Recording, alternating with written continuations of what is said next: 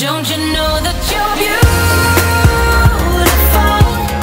just the way you are, just the way you came. Don't you know that you're beautiful? Hi, I am Sister Soyuna Pasiva of the DC Sisters of Perpetual Indulgence. Welcome to the 50 Days of Pride. With all of our Pride celebrations canceled, we decided to bring you 50 wonderful days of queer heroes. Heroes are queeros. You know, there may be heroes within your life, but these are the heroes that have made generations of us proud to be LGBTQ+. Don't you know that you're beautiful, just the way you are, just the way you came. Don't you know that you're beautiful? Hi, I am Sister Soyuna of the DC Sisters of Perpetual Indulgence, and today I'm going to tell you about Willem Arondeus. One of 7 children, Willem Arondeus grew up in Amsterdam in the early 1900s, a time when most LGBTQ+ people felt they had no choice other than to keep their sexual orientations secret. However, Willem was not like others. At the age of 17, he refused to hide anymore and came out to his parents as gay. His parents simply could not accept Willem for who he really was, and he was forced out of the family home.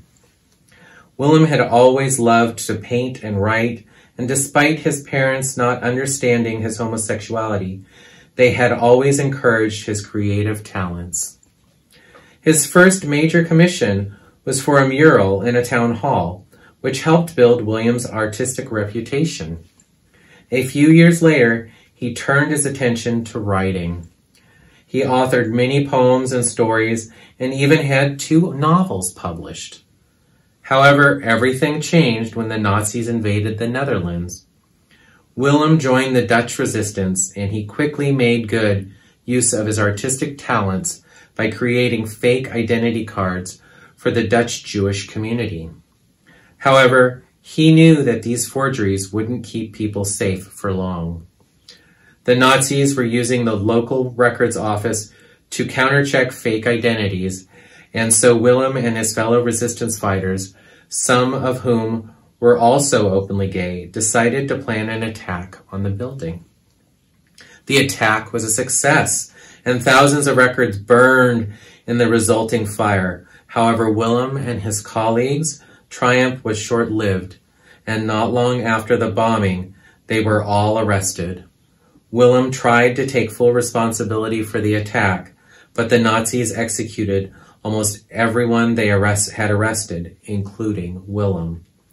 One of the last things that he said before his execution was, "Homosexuals are not cowards."